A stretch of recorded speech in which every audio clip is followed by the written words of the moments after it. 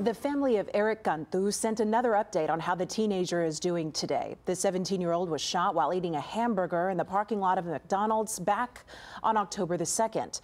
Video shows San Antonio officer James Brennan opening the driver's side door and ordering the teen to get out of the car. The car backed up, and within seconds, the officer fired 5 shots into the car at point-blank range. Brennan has been charged in this case and has been fired. Erik's parents issued the following statement today. They said, quote, "Erik still remains on life support for his lungs, but we are seeing improvement. Any small progress seems so big to us. Erik is quite the miracle."